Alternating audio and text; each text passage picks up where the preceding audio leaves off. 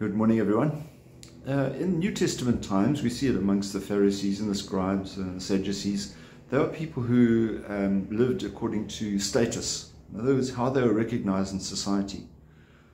That came about through being promoted themselves, allowing themselves to be recognized, but also to get wealth and to get power and to be able to exercise that over others. Even in the times of the early church, there have been times when people would gain power and wealth so that they could have influence within the church.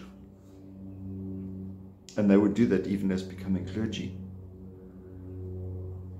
And yet we're told pride comes before the fall.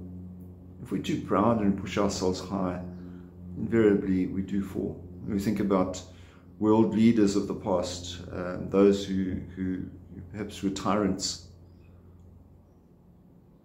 they fell. They did fall.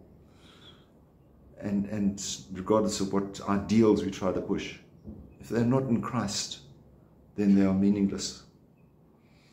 St. Luke in chapter 6 gives us his version of the Beatitude, which is not as elaborate as St. Matthew's Gospel and the Sermon on the Mount. But he says, "Happy are you who make sacrifices for the Lord. Rejoice, for your reward will be great in heaven.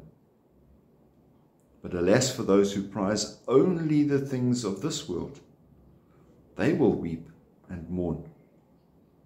So those who attempt to gain gratification, status and so forth, just for their own sake in this world, it's not going to get them anywhere as far as the Lord is concerned. So we need to put in a little humility, see what it is that God really wants us to do, and then go out and be those people. That'll bring happiness. Maybe not necessarily in this world, but it'll bring the happiness that the Lord offers us, that joy, that richness in our lives, that security of knowing that we are doing His will.